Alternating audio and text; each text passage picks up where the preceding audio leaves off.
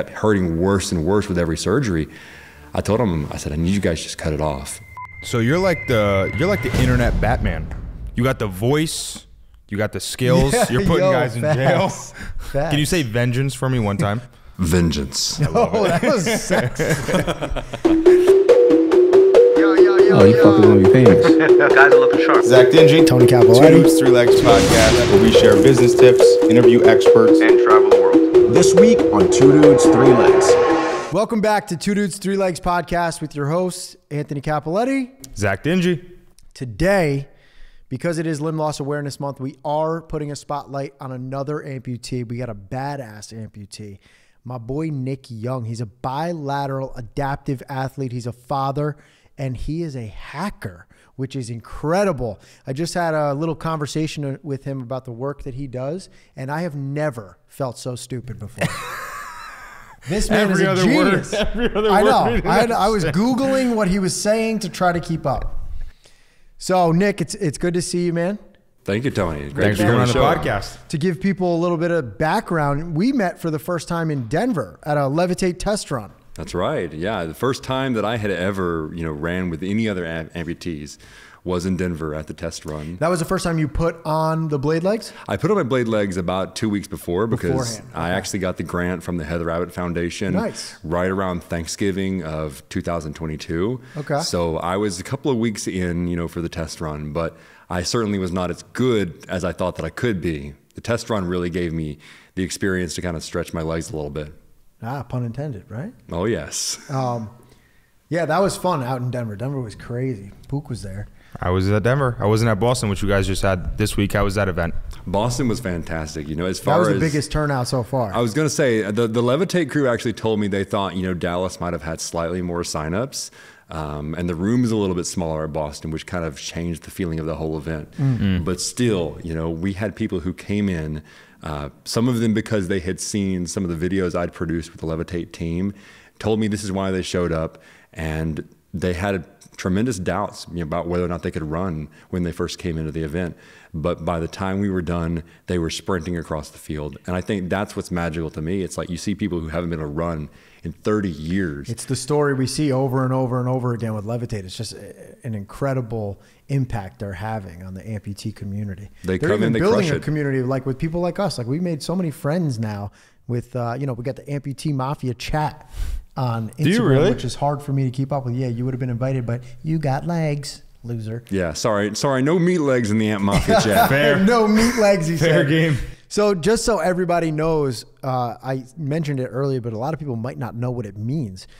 Nick is a bilateral amputee, meaning he had both of his feet amputated. Can you give us a story about how you came to be, and I believe you started as a single amputee and then a bilateral. That's Can you tell correct. us that story? Yeah, so honestly, it's a wild one. I have a genetic connective tissue disorder called Ehlers-Danlos syndrome, which underlies all of my conditions. And one of the things that I found that helped with that was low impact, high cardio sports. Think cycling. Yeah. And so for several years, I was an avid city cyclist in Chicago. And unfortunately, I was wearing a very heavy backpack.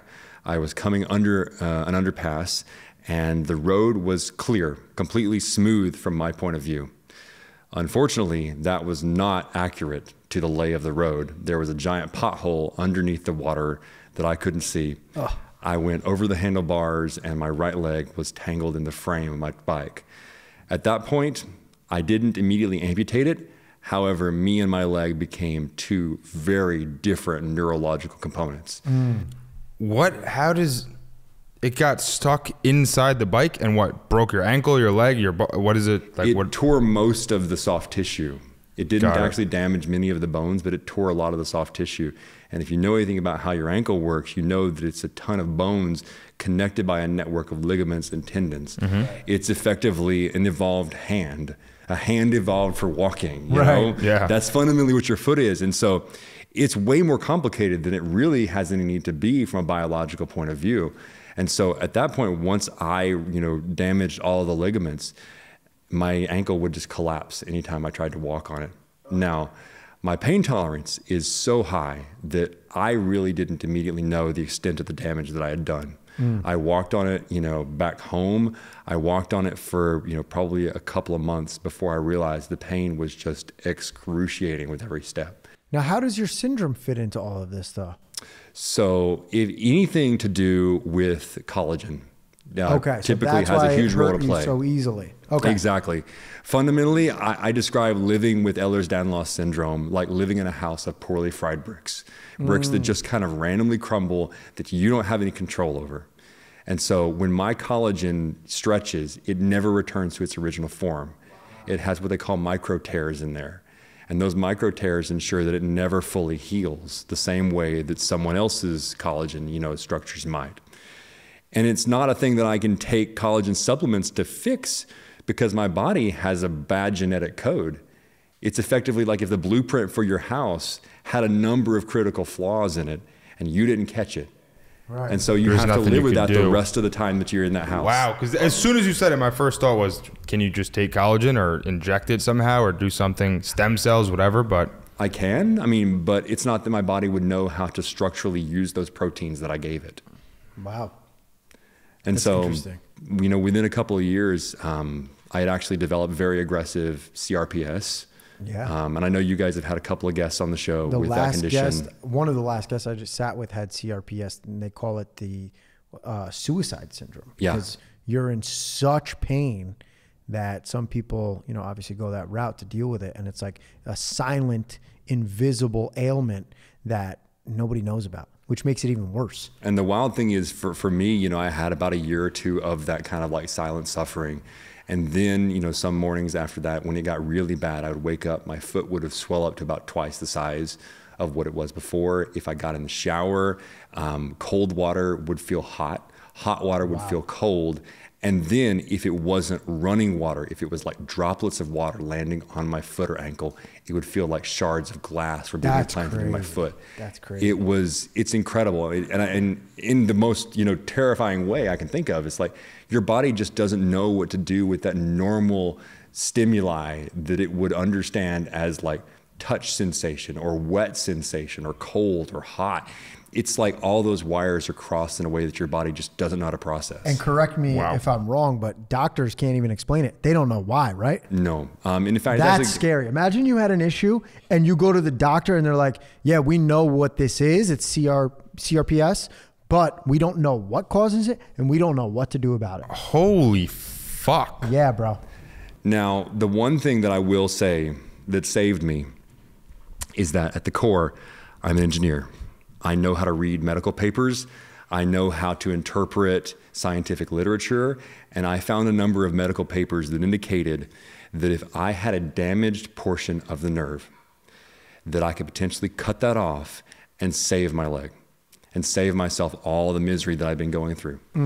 Now, I say if there is a nerve injury, because that's the critical bit, you can also develop CRPS from something that is not an inciting injury, where your body fundamentally takes something that shouldn't hurt you and reacts vastly negatively, overreacts negatively to it. And so if you had, a cut on your foot or whatever, there's actually a chance that you could develop CRPS from something very minor like that. Does it injure the nerve? Does it fundamentally alter the function of your leg? No, but your body's overreaction to it, that's what modifies, the process of the condition. But in my case, I believed, based on the medical literature that I was reading, that the constant dislocations of my ankle had likely damaged, many of the nerves in my ankle. And I thought, it's worth a shot. Let's go to the doctors and let's just see. They've tried 4 or 5 different methods of treatment, bracing, surgery. They actually had to repair my knee at one point because it had gotten so bad walking on that, busted ankle. And after all of that, had failed just dramatically, and it kept hurting worse and worse with every surgery. I told them, I said, I need you guys to just cut it off. That's crazy because a lot of that relates to the last podcast I was on as well with Sam Schaefer. He had the same syndrome. CRPS, complex regional pain syndrome. Okay, so he had the same syndrome, and it was the same case where amputation wasn't the bad part of it. It was actually the cure to the issue, which is such a crazy thing. Because for me, amputation, like my accident resulted in amputation. Your accident resulted in immediate amputation as like it needed to happen. Yours was like it needed to happen much further down the road, but to fix the problem. I guess it kind of is the same thing. Same shit, just delayed. Yeah, but delayed. But it's like, here's the difference. I was not looking forward to my amputation. You probably really were. It was like life-saving. You know, I knew honestly about a year out from the injury, probably mid 2016, late, you know, early 2017. Like I knew that amputation was fundamentally in my cards because at the time I was watching a number of people online go through this journey.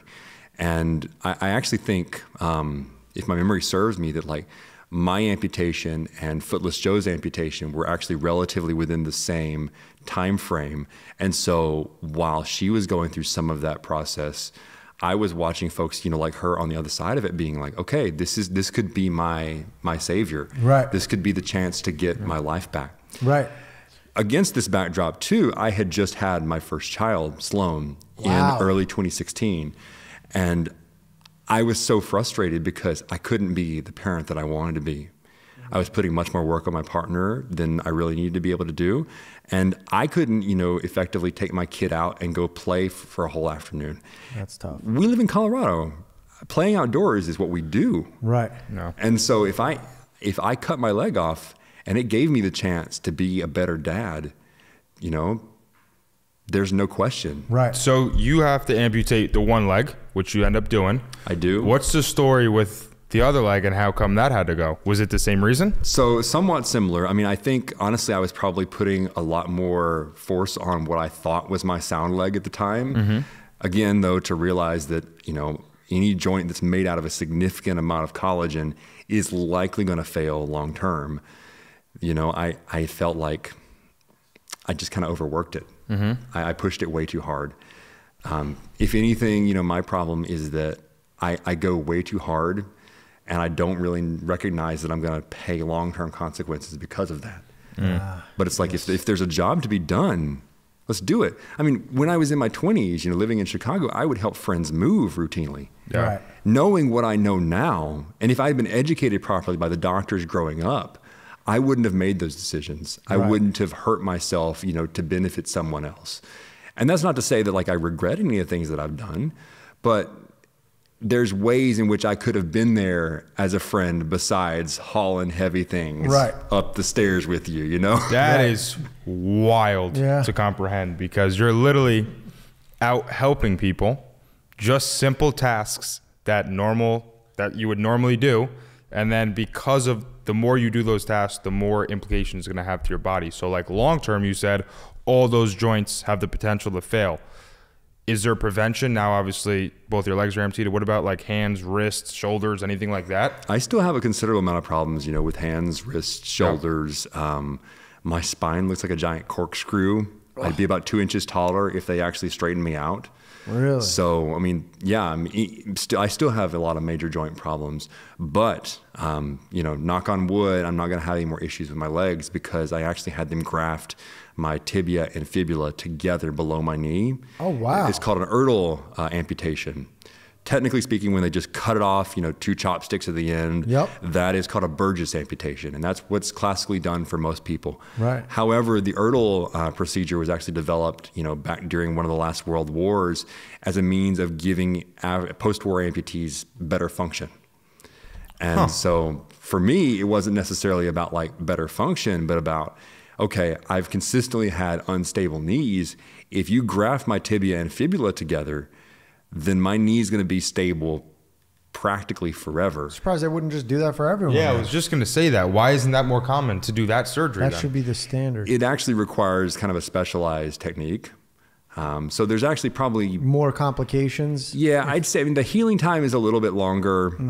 I mean, most of the folks I know who had a traditional style amputation, they don't have that bone swelling to deal with. And so they're actually able to get their prosthesis a lot quicker. But for me, I felt like that was the better long-term solution because I'd already had so much trouble with my knees and I wanted to run. I wanted to like be able to go out and perform at the peak of my game. And so, yeah, you're asking me, you know, once the first one went, Yeah. I immediately went back to everything that I could do before. I tried to ride my bike because, of course, you got to go back to the horse that threw you. Mm-hmm. I did some really dumb shit though. I would do things like, you know, Velcro my foot to the pedal. Yeah. Smart until you're falling over. Well, the problem was I didn't have the rotational strength to really come out of a traditional clipless system. Yep. And so I thought maybe there's some sort of halfway point here. Yeah. Velcro my foot to the pedal. And then when I would try to stop and undo the Velcro with, you know, while I'm still riding, I would then crash into a tree. And I went into my PTs the next visit and I told them, and they said, dude, we're going to give you a third wheel. Like you just need a third wheel. And so I actually started investigating, you know, recumbent cycling on a tricycle at that point. And that's the one where you sit back. Exactly. You sit Those back, are You're dope. stable. feet not in front of you. Yeah. And if you fall, you know, you're maybe a foot from the ground. So it's not anything You get bad. a sick leg pump on Yeah, those those things. bikes looks cool as I shit want to too. get one of those damn things. It's fun. Remember when you ran the 5K, they started with those bikes. Do you remember that? I thought they had just wheelchair guys. No, there was guys on those bikes too. What are their bikes called? This is a recumbent tricycle. that I Recumbent ride. tricycle. Whatever, it doesn't matter. But before we ran the 5K, they were. They had the wheelchairs with the one wheel out way front. Oh, you're thinking like a racing wheelchair. Yes. Yeah. So this is actually very different. I have what's They called a look tadpole design. Very similar. Yeah. They look super similar. So mine is actually a tadpole design. It is powered by my feet, and it has two wheels in the front and one in the rear. The power wheel is in the rear, and then the two front wheels are out in front of me, kind of beside me, and they provide, you know, side-to-side stability. Got it. Okay, so it's slightly different. Yeah, it's actually kind of reversed from a racing wheelchair. Okay. But once I got that, I went out, I rode like 300 miles. I owe the Limb Preservation Foundation a major thank you for giving me an adaptive sports grant to help partially fund that, because, you know, these things are $2,500, $3,000. Like it's pretty expensive, even just the stock bicycle, you know, modify. And then I have to like modify it, put certain pedals on it and things that work better for me. For you, yeah. Upgrades. But once I found that flow, I rode 300 miles that first year. Holy shit. And that's probably more than, you know, anything I'd ever ridden. The wild thing is that before, I never really cared about logging the mileage. I never really cared about saying like, oh, I rode, you know, 50 miles this week or 100 miles this week. It never mattered. But now this is my comeback story. Yeah. This is chapter 2. I like that. It matters. The numbers matter. Yeah. I like that a lot. that. Now you've taken it as far as starting a whole biking crew, right? Yeah. So last year we started the Misfits. And the Misfits are an adaptive cycling club. Basically, the rule for joining the club is if there is something wrong with you that the world says should have stopped you in your tracks, A misfit. and yet you persisted, you are a misfit. Yeah. And so I'm the only amputee cyclist in the group, but we have, you know, TBI survivors, spinal cord injury survivors, you name it, you know, you're welcome in the group. And Colorado is an apex for adaptive sports. Yeah. We noticed that too, actually, when we went out there. That's incredible, though. And I love the name Misfit.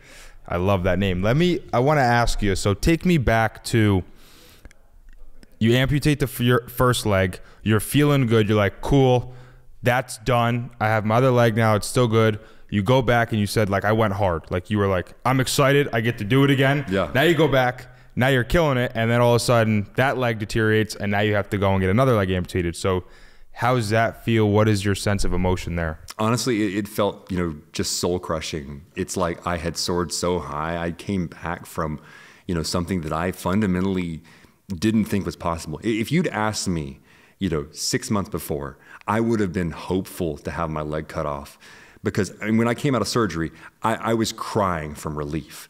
Even with all like the pain from surgery and everything, I was crying from relief because for the first time in many years, I didn't feel any pain. Right. Like The I didn't know what it CRPS was like to gone. live without that. Yeah. Yeah. And the thing is, even when I would go under for surgery on my knee or some other body part, it was still there. You know, they've got you all hyped up on the morphine or the fentanyl or whatnot. And I can still tell that my foot is on fire. Like the traditional drugs just really didn't do anything for that. And so, you know, they're doing surgery on my knee or what have you, but like my foot is still just burning up. And so once I realized like that I was going to have my second leg amputated, I was crushed. I mean, I think there's actually a post on my Instagram, where I was out riding, and every time my left foot would go up and over that crank, it would catch and then fall through and then snap very loudly with every revolution. So I knew, I damaged something in there. I could not do the pedal motion without the joint in my ankle actually locking up and then needing to kind of break through and fall through. So it was very obvious to me what the solution was. I didn't want people to try to rebuild it. But it took me a couple of times to find the right surgeon who was willing to do it because, and I'm sure Tony, maybe you know this, that cutting off a leg for a surgeon is like game over. It feels like they failed. We didn't have anything else to give you but to cut your leg off. Right. And now once we cut your leg off, there's nothing else that we can do. There's no way for us to help you as doctors. Your life is over. Yeah, but then they turn you over to an orthotic office and everything's fine. Yeah. So they might feel like they failed, but the world didn't fail us. There's so many good options now. I mean, Levitate is providing amazing options for us. We both have full hour all pros. It's a great option. I don't think, I understand how they feel that they failed, but for you, it sounds like the second one wasn't as good, but it was a success. Look at you now. Tremendously. Yeah. I mean, and there has never been a moment, to this day that I have considered it the wrong decision. Right. I had to go in for a very minor revision surgery on the left side because they actually messed up the bone graft and left about a 1/4 inch sticking out the side of my leg.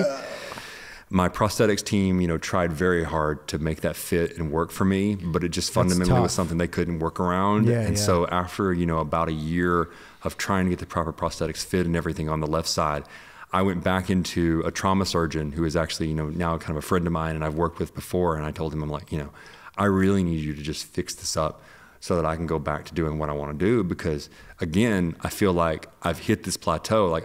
I'm off this high of being able to do all these things again. Yeah. But then I suddenly would plateau again. And any time that you've come back from something, so radical, when you hit that plateau, it's just devastating because what your potential is, where you can go. Well, you had 2 comebacks then. You're on your second one. Yeah. 2 for 2, I guess. Now, you said earlier that you, with your disease, you were told to have low impact, high volume sport like cycling. High cardio. High cardio, sorry. But isn't that what led to all your amputations was because you were bicycling so much? I thought in the beginning you said that was supposed to help. Well, the bicycle accident. Yeah, the accident was definitely the precipitous Correct, but then event. your other leg. But then the thing is, once my right leg was amputated, it was fundamentally now, not my sound leg, but probably one of the better ones. And so I pushed it so far. Got it. Okay, so it didn't the have additional anything to do with stress on the left side, it just fundamentally couldn't hold together. It makes sense. And that's probably from the years of walking on a collapsed ankle on the right side, even pre-amputation. Yeah. Because there was many years where I was trying to convince the doctors, late 2016 through late 2018, when they finally did it in October, I was trying to convince the doctors, you guys, you need to cut this off. You need to rebuild it for me because the other side is going to fail. We're simply on a ticking clock. Yep. It's going to fail. And so it was a matter of when, not if. Once they fixed the right one, I hoped that it wouldn't have to go through with the amputation on the left side. I wanted nothing more than to just kind of be done with surgery. But if I could have 1 or 2 more surgeries and then go back to the quality of life that I had without having another leg that hurt, no brainer, Yeah. How long were you on just the 1 leg amputee? What was that time frame? So I had my right one amputated October of 2018, and then the left one lasted until probably the tail end of 2019, and then it was by January. You didn't even have enough time to fully adjust one, with 1 leg. No, I didn't. And the thing is, when I would ride, I was putting so much power into the cranks that it's just I would actually cause my left ankle to kind of wobble. Ugh. There's many photos and things that I'm sure I can pull out of the archive where you guys will see I'm riding with 1 prosthetic on the right side and my left ankle is wrapped up in a compression boot to try to just hold it together. Wow. Well, now, it's a success story, obviously. Now you've got 2 good working prostheses. You're running around on Levitate blade legs. Your limb loss challenge was one of the most badass ones I've seen so far. Thank you. Guys fucking hopping around on a Levitate blade leg. That was a badass video. I did keep my other all-pro on my left side, though, in case I needed to sit a foot down. Yeah. That's the problem with the bilateral. You don't have an extra foot to sit down. Right. It's all prosthetics. And now how have you adjusted as a bilateral? Because from the outside viewpoint, it looks like you're living just a perfectly normal life, man. You're working, and every time I see you, you just seem fine. No, it's great. I mean, life is what it should be now. Good. I will admit, there was definitely a year or so period where I had to kind of walk with a cane and learn to adjust. But now my prosthetics clinic, back in whatever it was, I think maybe January of this year, they were telling me, you can probably ditch the cane and we can make some adjustments to your prosthetics that'll help you have a more solid footing. And so I found, very helpful prosthetics clinics over the years that'll kind of push me to go a certain direction. The main, deciding factor is whether or not that's a direction that I want to go. Right. If that's a direction that I feel like I can personally walk, and it's not just for their own benefit. But now, I'm working with the folks at Agile, and they've got a number of really great prosthetists on staff. And so if there's something that I ask them, this is a problem for me, they actually will kind of modify my legs to get me there. And so I think probably since, maybe since probably January or February, I've been without my cane or anything unless I'm doing very aggressive hiking uphill, mind you, in Colorado. That's so badass that you even do that. All right. Well, your story as an amputee is fascinating. But there's a whole nother side of you that I think is also extremely entertaining to hear about. You are a hacker.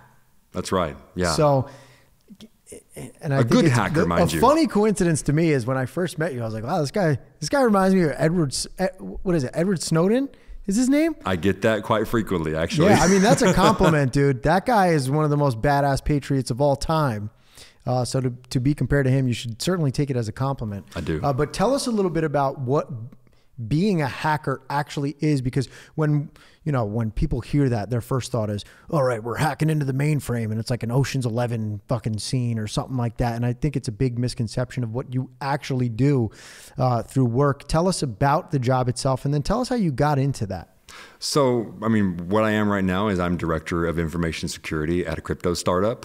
And one of my primary responsibilities is to ensure that not only the software that we're delivering is secure, is written in kind of the best practices for that particular language that we're working in, but also to control the environments under which that software operates. So I'm basically in charge of anything, secret management, but also kind of, proactive defense.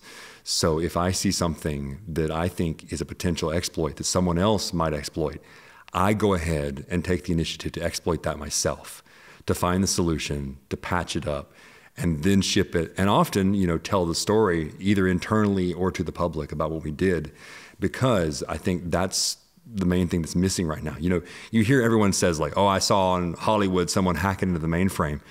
My role right now is largely as an educator, because I think as we move into the future, as digital technology takes a bigger and bigger role in our lives, we're going to have to understand it like at first principles. And many people just, seeing what's on television and assuming that that's fact, the real, truth of the work is it couldn't be further from that. It's mostly about, proactive defense, understanding where you think the vulnerabilities are, actively exploiting them yourself, and then incredibly clear communication about how you protect against that vulnerability. So to dumb that down for some people, because it took me a while to understand what you meant by that, is like, essentially you have a software and you sit on the outside of it and try to break in and find its weak points. So it'd be like me sitting outside of this building and trying to open that door from the outside, open this window from the outside, and then exposing all the weak points so that whoever owns the building can protect it further. Exactly. And it's funny because I grew up doing, traditional alarm systems and security, and then kind of took that into the cybersecurity space because I realized that more and more, products were actually going to be software driven. And so now, I mean, even many networks in the government are actually run on top of a spec they call SD-WAN, software defined wide area network. So it's not a piece of hardware with physical plugs in it that controls the shape and the functionality of the network. It is software that then runs on a router that actually controls the topography of the network. Wow. And so more and more, like, it's going to be, what do you write? Where does it run? What secrets does it need in order to function? And that's an interesting thing too, is that, like, at work right now, what I do is I not only offensively attack our software and our infrastructure, I work with external partners who do that as well to kind of give a wider purview, because again, I'm so close to the problem, there's going to be things that I can't see. Of course. And so my goal is to try to basically minimize as many of those, like, potential pain points that I can by getting the widest purview, the widest view on that problem that I can. Right. Now, how did you get into this line of work? Because for me, I couldn't even imagine. Like, for me, I wouldn't even think that they have people trying to find problems in their system. They're paying you to see what's wrong with it by, like, you acting as a bad guy. That's such a wild concept to me. But how do you get into this line of work? Real quick before you answer, you know what I was just thinking? You know how there's a saying is like, oh, my dad's not a rocket scientist? Your dad is a fucking electrical engineer, so it only makes sense that you would get into this industry. So that obviously had something to do with it. But tell us the a self-taught electrical engineer too, which is part of the story. Was a self-taught electrical engineer. Yeah. Self-taught electrical and RF engineer, yes. And so at a very early age, he would involve me in, like, circuit design and building the projects that he was building. By the time I was in elementary school, I realized that I wanted to pursue amateur radio, because I had a huge heart for public service. We lived in a very tornado-prone area, and so I thought, what better way, to utilize these skills that I have to go get my amateur radio license, to learn to be a storm spotter from the National Weather Service, and to try to, use some of these skills that I have to kind of forward the goal of public safety. Good way to put that silky voice to work. Yeah. So, ladies and gentlemen, there's going to be a storm. You're going to want to bunker up. The wild thing is that actually, many cases, I would try to be out in front of the storm and actually identify the communities that I thought it was going to impact. And then I would relay that message directly to the National Weather Service over the amateur radio, which, again, because it's not just, you dial it up on the cell phone, it's an FCC licensed mode of communication dedicated to forwarding the art of radio experimentation. That's what amateur radio is. Like, it's... No. Like, that's the thing, is you have to go get a license from the FCC in order to be able to talk on these bands. Wow. But the idea is that we don't ever want to lose the expertise of how to create and operate, radios that are not traditionally baked into your cell phone. Right. Because when shit hits the fan, that's going to probably be the best way of communication, right? Fundamentally, I was in Biloxi, Mississippi shortly after Katrina came ashore. All of the cell phone networks were offline, but we had a 100-watt radio in our truck. We were down there doing, rebuilds after Hurricane Katrina, and we were also passing traffic from families in the area who couldn't communicate with their loved ones up north, and their loved ones up north, sometimes as far as New England, fundamentally didn't even know if the people who lived down on the coast were okay. Yeah, right. And so for me, having the ability to use these high power radios on bands that many people don't talk on, we form what we call a communications net. And so anytime some type of natural disaster is going on, usually amateur radio operators are the first people to step into that void and say, if you don't know what's going on in this area, we're going to go there. We'll even operate our radios off generators if we have to, in order to do that. And you get hit by an EMP, are you going to be able to use a radio? That's a good question. A lot of radios are probably somewhat shielded against that, because you're actually creating RF energy inside the chassis of the radio. So it would probably depend on the types of systems that I had at my disposal at that time. But more likely, like, let's say Russia hits us with a massive EMP, we're most likely just going to resort to radio. You'll almost have to, because anything that is software defined, in this case, many of the, cell phone networks. Again, I talked about the idea of like a software-defined network. Yeah. That's essentially what many of these modern, cell phone communication protocols are. It's like the radio is simply a medium. The frequent, the 900 megahertz or a gigahertz or whatever that your phone is talking on, that's simply a medium. The protocol, the way that the data is packed along that like communication channel, that's why cell phones are so powerful, is because they can actually do what they call TDMA, time delayed multiple access. And so it's a protocol at every cell phone base station that basically multiplexes all of your multiple phone calls across the area onto a single tower. Wow.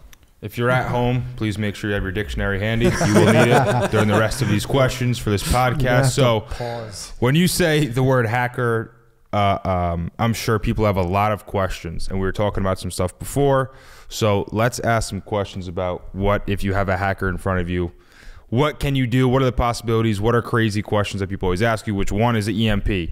Another one we were just talking about, which I want you to talk about as well, is like, can you hack an Instagram or a Facebook or get on there and go in and give me 10,000 followers or something like that? Yeah. So the question I'd say that's probably twofold. One, can you hack Facebook or Instagram? Absolutely.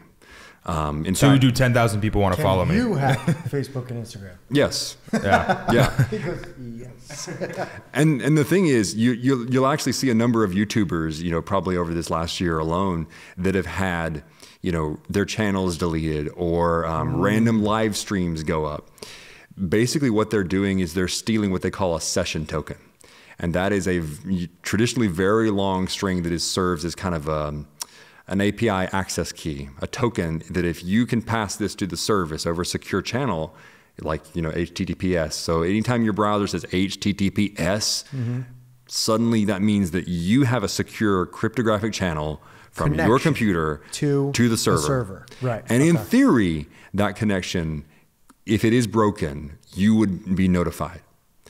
Now, that depends on the specific, security configuration of every piece of software in that trust chain. So your goal is to sneak in without anyone seeing you get in there. Exactly. Now you're in the middle of that interaction, and you can access information from one side to another, potentially change it. Yes. If I ever, like when I'm Tony, I'm gonna log in with my Instagram credentials.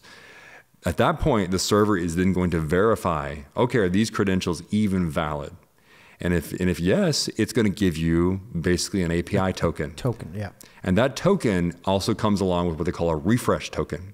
So not only do you have your session token, you're actually like your API access key, but you have a refresh token that says, okay, anytime this one expires, give me a new one within these same permissions. And so if I could steal both your access token and your refresh token, you're in. You. And I am you probably indefinitely until you deauthorize all of your devices. That's the TV moment where they go, I'm in. Yeah.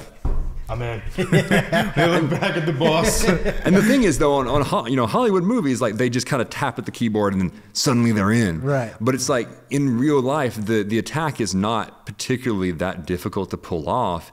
It's about, okay, can I man in the middle this without request? Being seen. Can I put myself in between you and the service that you care about without being seen? And there's tremendously more value if I can sit there silently for a long time without ever doing anything, because I can lull you into a false sense of security. You don't think you've been owned. But then 3 months later, that's when I put up you own Q29 Studios all of a sudden. Make sure this guy doesn't leave anything plugged in. What do you think about the current situation with any platform that you go on with the username and password? Is that strong enough to keep people safe, or do you think it's kind of bullshit that just passes? So there's kind of two ways to answer that. One, like, yes, it is reasonable security. If you pair it with a very long password, so I'm talking, probably 20 plus characters between, most of my passwords are between 24 and 32 characters. Holy shit. And in a minute, I'll actually give you guys a demo of a piece of software that will perhaps make this a little bit clearer. In fact, if you want to pull up your phone and Google password haystack generator, this will show you effectively how making the password longer makes it more difficult to crack. If you pair that with two-factor auth, I'll say, you're vastly more secure, because at least then, you know, when you try to log in, assume someone steals your credentials, the service is then going to ask you for a second factor. Right. All of a sudden you get a text message. Yeah, a text message Right. or a push notification. I actually am not necessarily a fan of those. I much prefer to use what they call a YubiKey, which is like a USB device that sticks in the side of your computer or touches the back of your phone and uses NFC. It's never connected to the internet. That's what I use as my second factor. So a physical password. Yes, essentially, it's basically, the idea is pairing your credentials, something that you know, with your actual physical, like YubiKey, your second factor hardware device. Yeah, so nobody can get they would have to know all your information and have that piece of physical. Yes. And at any point, if you ever lost that, what you do, or what I do anyway, is I actually have two YubiKeys. One that I use that I carry with me for most of my physical access, and then a second one that is also paired to all of the same accounts. So my Google account, my Facebook account, my Instagram, what have you.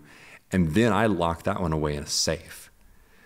So that if I ever have any trouble out in the world, I lose my YubiKey. Right. I go back to the safe, and I can then say, okay, that old YubiKey, I wipe it from any account, so that suddenly it can't be used as a second factor. It can't be used against you anymore, right? Exactly. Now, people would still have to have both things. They still have to have something that I know, the credential, and something that I have, the YubiKey. Yeah. But all right. So I don't want to give them more chances. This begs the question, what the fuck are you hiding? All right, so I got this website you said to pull up, and what I can do is just put my password or a password in and just see how strong it is. Exactly. And it's going to tell me how much better, exponentially better. It looks like it's showing it as an exponent. Yes. Now this will show you basically how long it would take a traditional computer system. One of the anything right now, you know, any traditional system like you'd be editing video on, or all the way up to a supercomputer. It'll show you basically how long any sort of sequential cracking algorithm would take to break that password. Okay, so if my password is capital P password, we'll see what that's like. Password. Oh, and it's giving me like a rating. The word password. Yeah, password. So it's saying exact search space size, 54. I don't even know what that number is. So that's going to give you all of the possible alphanumeric combinations. Oh my God, online attack scenario, 17.33 centuries to crack password. Now that would, no.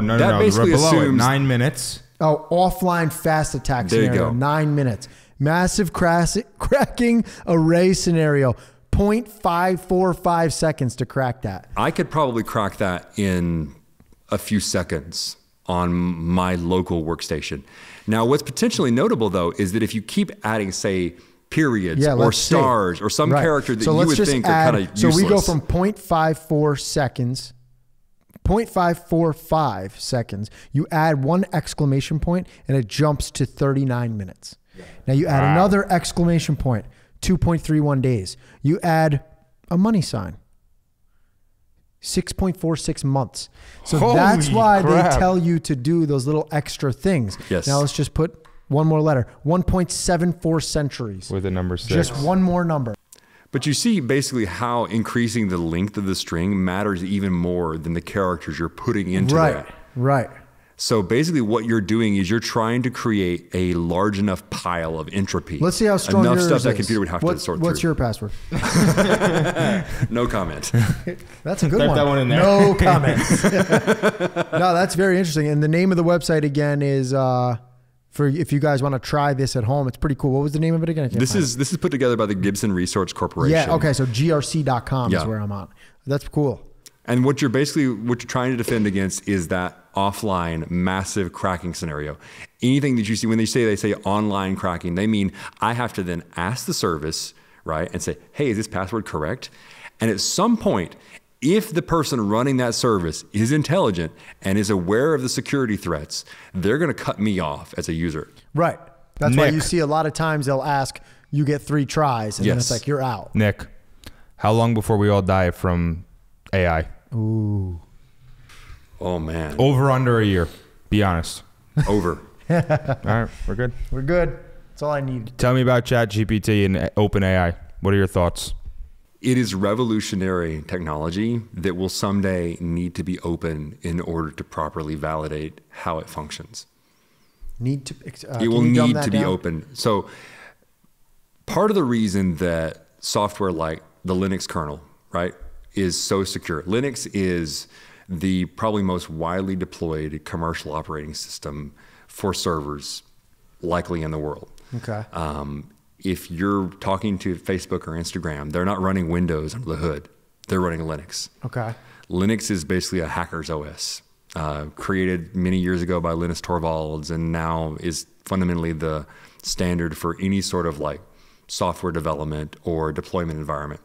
So if you were to just go to, you know, any server provider and say like, I want to buy a server, I want to rent one. Twitter running on that. Twitter is running on that. Instagram, Facebook, all these big companies are running on Linux. They're running on Linux, okay. Yeah, because it's basically the smallest, you know, operating system that you can get.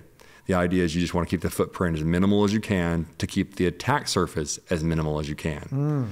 So fundamentally, like I tell people, you know, what's the most secure program? It's the one you never wrote. It's the one that didn't compile. It's the piece of software that you came up with that it didn't work. That's the most secure thing because you never ran it.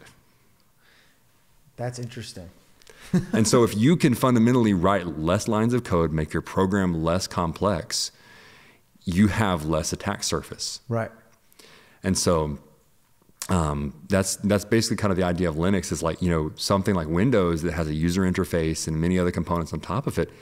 It's needlessly complex for the data center environment. Right. And to try to explain that to people in an easier way, it's like living in a cave. It's extremely safe because there's one entrance and one exit. Yeah. Whereas you get this big complicated house, you got windows people can sneak in, doors people can sneak in, sort of going back to what I said earlier. Yeah, and the defense for each version. Right, it's just a more complicated thing it gives it more places for the shield to have chinks in it. Exactly. And the thing is your defense against Windows security is probably going to be very different against your defense for door security. I didn't even think about that. And then what happens if someone walks up to your house and cuts the phone lines? Like, you know, one of the things we used to do when we were installing security systems is we would have a 3G backup in the event that someone walked up to the house and cut the phone lines, because we always wanted that security system to be able to report back to our monitoring company. Right. And so that's why, I think that's why people, you know, use Linux. It's widely deployed, but it's also open. So Linux did something that Mac OS or Windows or no other, you know, really operating system has ever done, in that they developed the entire the kernel, the nugget of, you know, the nugget of operating system that kind of controls all of the other software on the computer. They developed that in the open. Now, what do you mean by in the open exactly? You could go browse the source code on GitHub right now. Right. Okay. So without even logging in. Okay. So that's what you mean by open. It's completely visible. There's no secrets in it. Exactly. And part of why I like things that are open is because we have all the engineers in the world looking at it. And so therefore you fundamentally have some of the smartest people. Right. Exactly. They can prove exactly that the program, when you compile it and run it, it does exactly this thing. Now, mind you, I could compile Linux in a malicious environment, and I could kind of sneak some things in during that compilation process. But as long as you trust the environment where that software was compiled from source into binary, then you can trust that platform as a whole.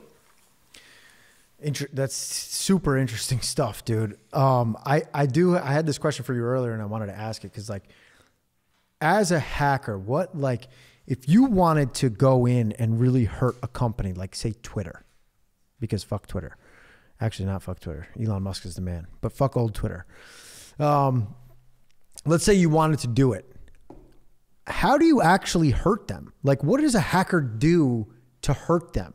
Like, you go in and change their code so nothing works anymore? Or like, what is the point? What advantage could someone gain by hacking into Twitter servers? There is likely probably no, you know, personal data really stored on Twitter. So I'd say I'd start there. Like, is there something that you particularly feel is of value to you as the attacker? And for Twitter, I mean, most people's feeds are probably public. Like, I don't particularly think that, like, stealing information would be of value. Okay, so then that makes it clear.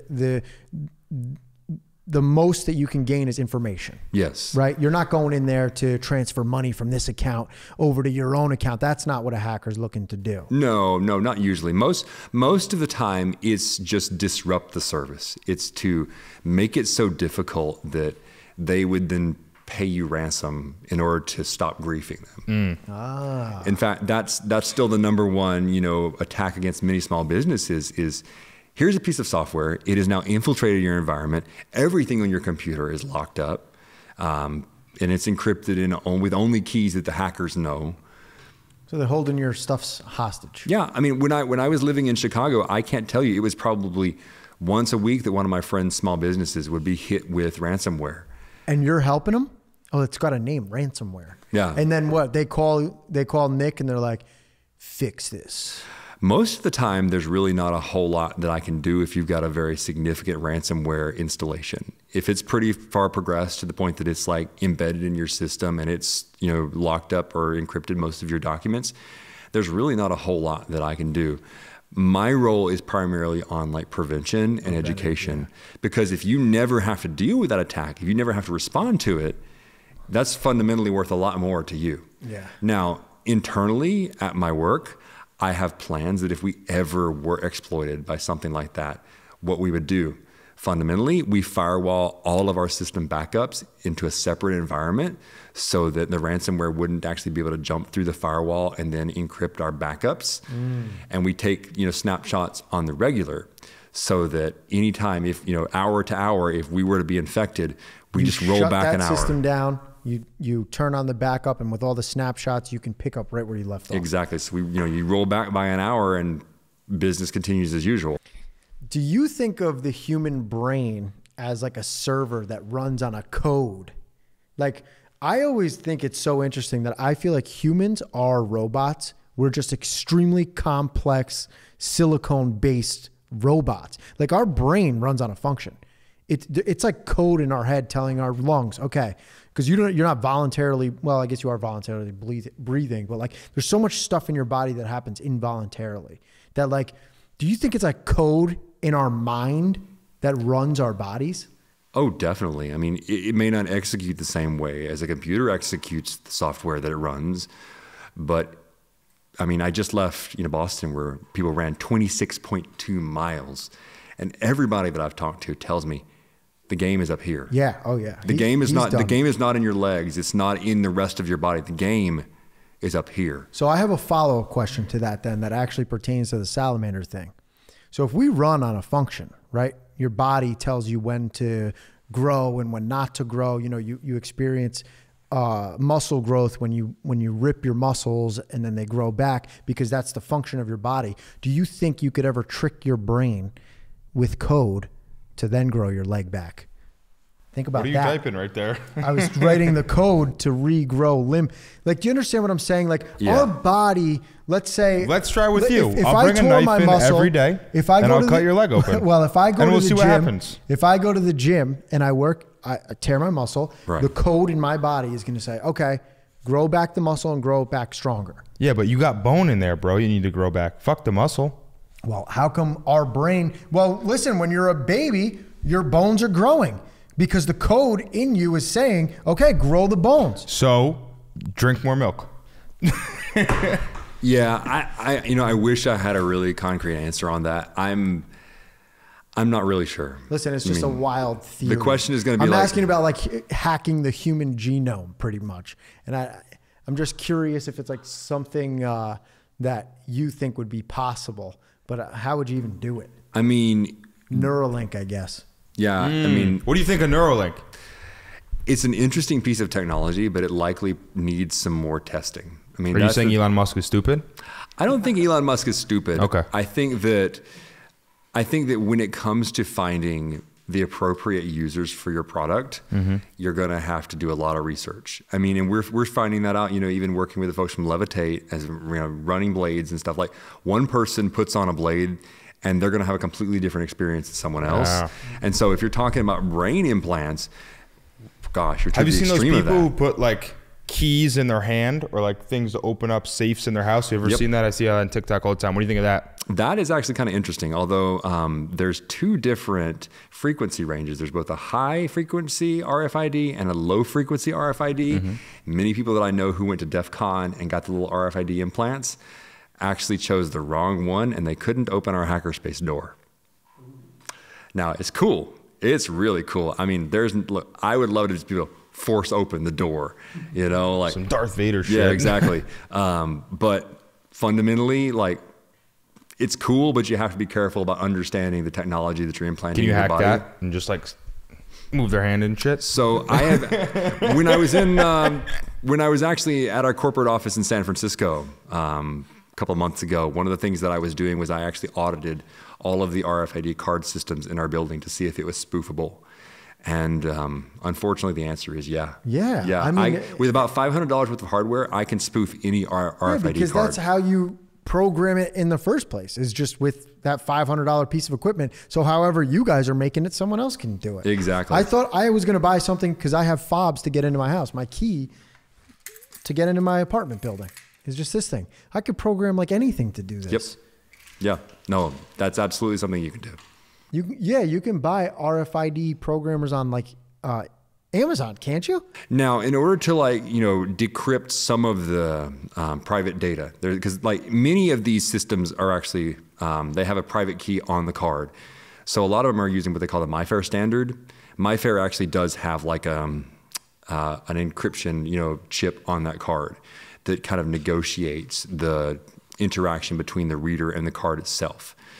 The other interesting thing is that those RFID chips don't actually have any power themselves. They function off of inductive power as they approach the reader. That's so interesting. I always wondered that because there's no battery in this thing. It's inductive power once you put it up next to the reader. So the reader has to have a power source. Yep.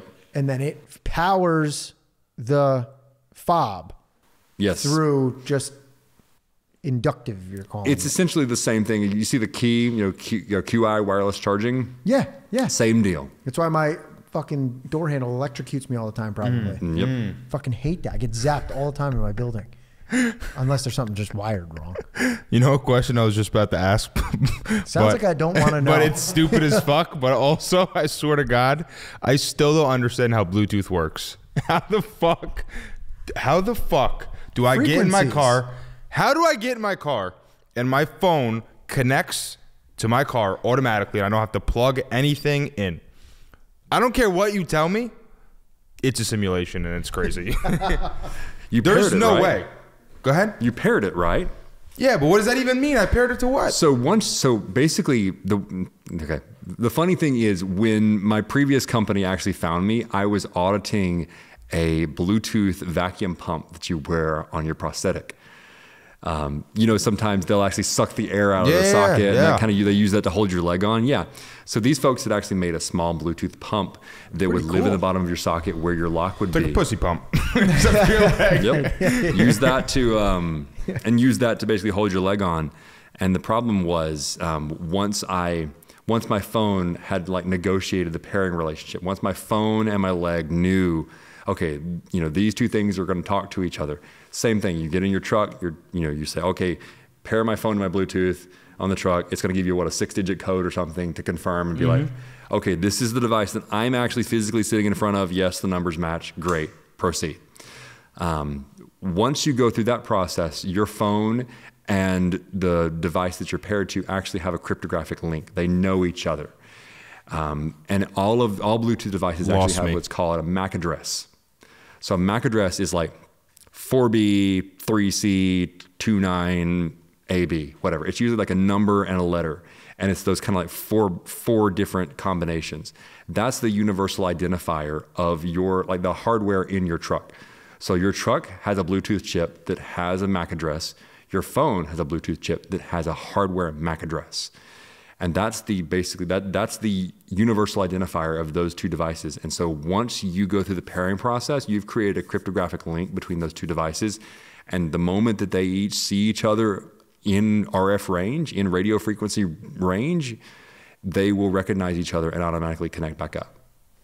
So it's radio frequency. Don't tell me you understand that. Well, Don't tell me you understand that. That was your question to some degree. Was he wanted to know just what the relationship is. Yeah. What is touching one to the other, and it's radio frequency. It's radios. It's radio. Basically, Bluetooth is built on top of 2.4 gigahertz. And what makes Bluetooth probably the ubiquitous standard for this type of product is that there is a well-recognized implementation standard that was originally created, I think, like at Ericsson or Nokia, like back in the very early 80s. You know, Bluetooth is very old, even though the devices and things that utilize it are relatively new, and the specification has had updates over time. But essentially what Bluetooth does is it says if you're going to send data over the radio, you have to do it in a certain way in order for all of the devices to understand this protocol that we're speaking. And the interesting thing is that in many cases, like sometimes pairing algorithms and things are actually not nearly as secure as you might think. So for instance, like the Bluetooth prosthetic pump that I was auditing, once my phone and the pump had a mutual connection, it was supposed to stop advertising. The pump on your leg was supposed to stop advertising that it could pair to other devices. Right, but it wouldn't. But it wouldn't. And furthermore, it should actually randomize those addresses that are output in the pairing or in the advertising requests. And it wasn't doing that. And so once I had any sort of like advertising token from that device, if I had a proper antenna, I could track that patient indefinitely. That's once crazy. you pair, once you establish a long-term connection with a device that you own, that you carry on your person, right? It should stop until that parent relationship is canceled. Can you tell me the most dangerous thing that we do on a regular basis that's just normal but makes it very easy to track us or hack us? Yeah, how are most people exposing themselves that they in ways that they don't even know? We trust our browsers way too much. What's your recommendation to save people from that? I would be very careful about the extensions that you install. I mean, I personally use Brave as a browser because I think it blocks a lot of threats, but I don't even really necessarily trust, the implementation of Brave. The idea is that anytime you install a Chrome extension, and again, this may change in the future, but this is kind of the state of where we stand right now, is whenever you install a Chrome extension, it has the same permissions as every other Chrome extension. You can't say, oh, this particular extension can only see, traffic going and coming from this one website. And so if you ever get a malicious extension in your browser, it has access to everything. It has access to everything. Wow. Another question I have for you is, you're a misfit. You said it yourself, right? So you have all this knowledge of how to hack into stuff.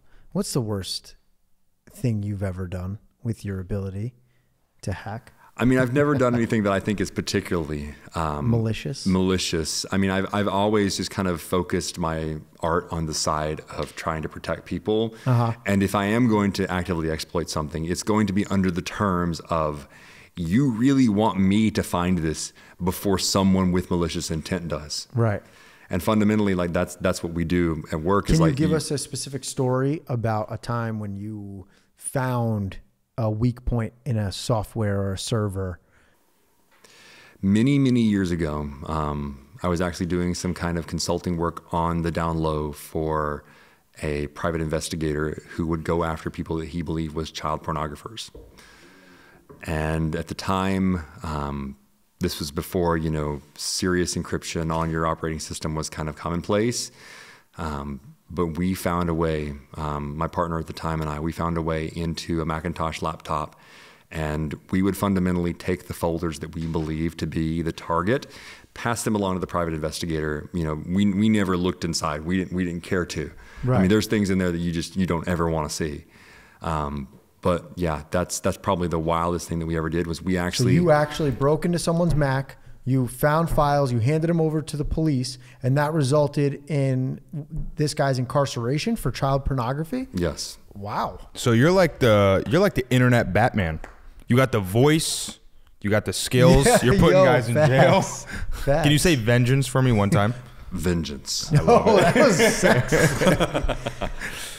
That's crazy. That's amazing. So you actually put someone you got someone put away. Yeah. That's awesome. Very admirable. I mean, we basically, you know, we copied the computer as it was. We went and bought an identical Macintosh. We left it in his home. And then we took the actual computer, you know, back to the lab where we could work on it. But the idea was that he had a duplicate, a decoy, that nobody would know was any different. That's crazy.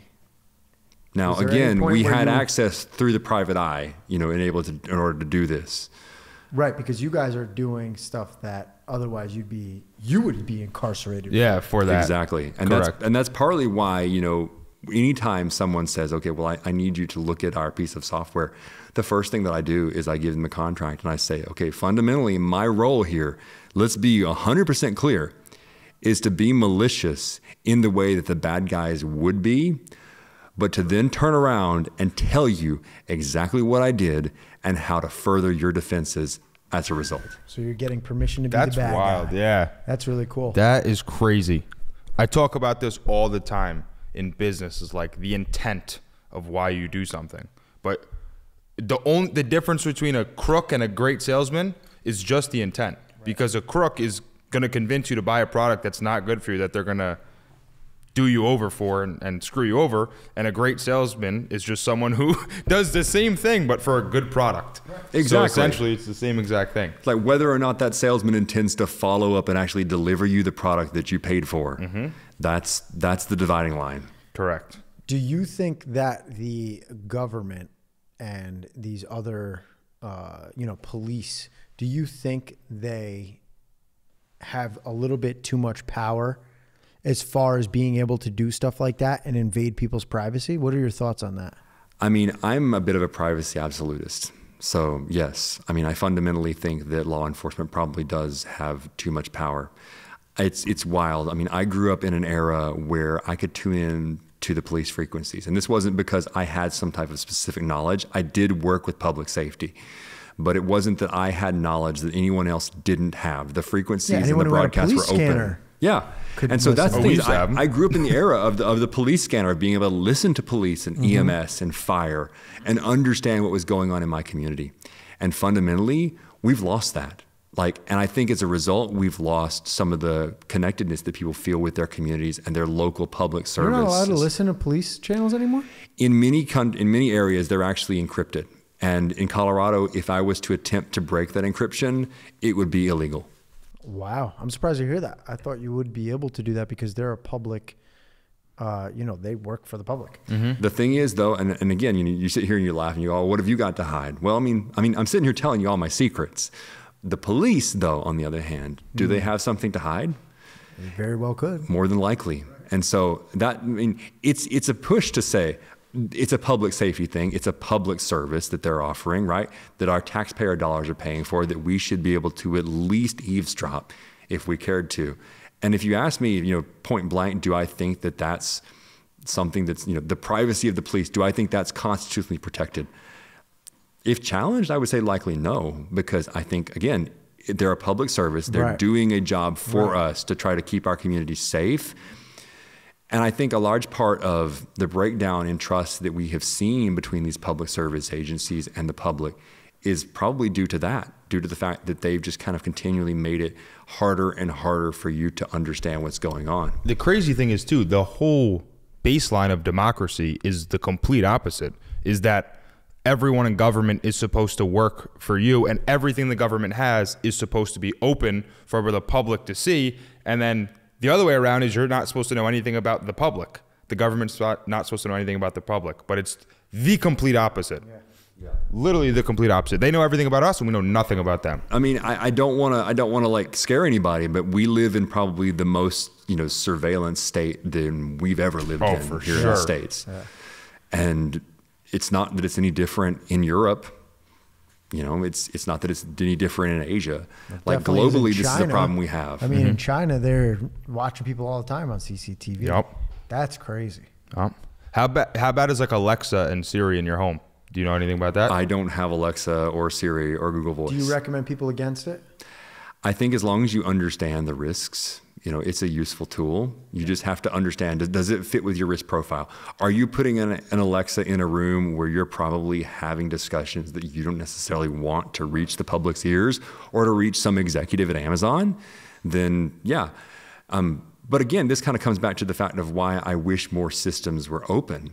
Because when I speak, there's a black box, piece of software, a piece of hardware, software and hardware running in tandem that receive my command, take an action that I fundamentally cannot see, and then send that off to a web service that is likely probably secured with, HTTPS, so it has a secure connection, and technically that can't be eavesdropped on.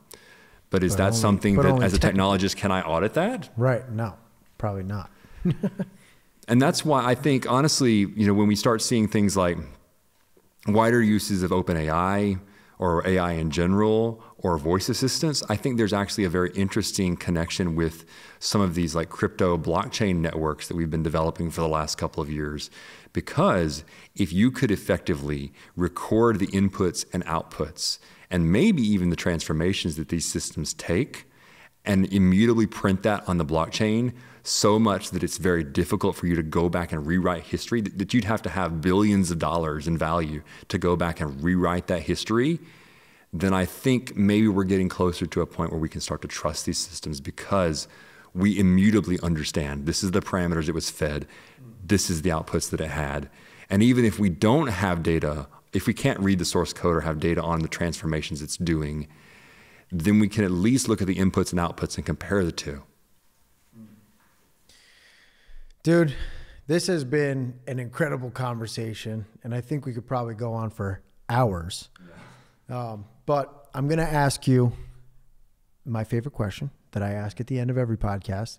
And let's keep in mind, I'm asking you not only as a hacker, but as a bilateral amputee. If any advice, what is your advice to everyone out there? You only fail if you do not learn. If you do the very same thing over and over again and get mad at yourself, that is failure. Oh, okay. Because you didn't learn, you didn't change your tack or your perspective. So there's no failure. There's no failure if you learn. If you get up off the ground and you take a different direction, if you fall 6 times and you get up that 7th time and you take a different direction, you didn't fail, you learned. All right. Well, dude, thank you so much for coming on. And thanks for being here during Limb Loss Awareness Month. I'm happy to be able to give you the spotlight this week. And I'm looking forward to seeing you at more test runs and just out in the amputee community. You're one of a kind, dude. Thank you. Thank you. And that was a great pod. For the last couple of years, I've actually been blogging my transformation as well. So if y'all follow me on secretfader.com. Secretfader.com. And your Secret Fader on Instagram. And where else are you at? Facebook as well. And not TikTok. Not TikTok. You're like TikTok. I like how he said, and not TikTok. Yet. And what were your passwords to those? Thanks again, bro. Thank you. We'll see you guys next week. Where we share business tips, interview experts, And travel. Really animated. This week on Two Dudes, Three Legs. Yeah, really like hype it up. This week on Two Dudes, Three Legs. Ooh, I like that one. Oh, that was it. Yeah.